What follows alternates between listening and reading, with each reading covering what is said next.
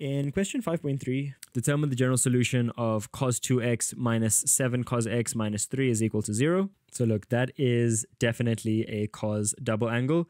We need to utilize the expansion of it. So the cos double angle expansion, there are 3 of them. We can use the one with just cos, the one with just sine, or the one with cos and sine.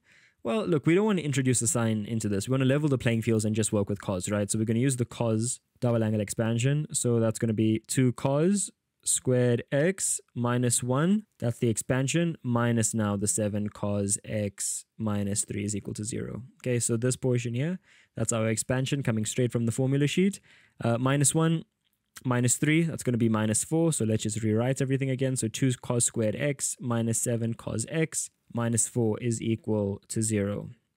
Okay, and that's pretty much it. We can't really simplify this anymore, unfortunately, so we need to factorize it. So if you're battling, just plug this into your calculator. If you've got one of those fancy posh calculators, the silver ones. Alternatively, you can just use the quadratic formula, whereby a is equal to 2, b is equal to 7, and c is equal to negative 4. Okay, and eventually you'll get these answers. So 2 cos x plus 1 in your first bracket, and then cos x minus 4 in your second bracket is equal to 0. Therefore, cos x, that's going to be equal to negative a half, or cos is equal to a positive 4.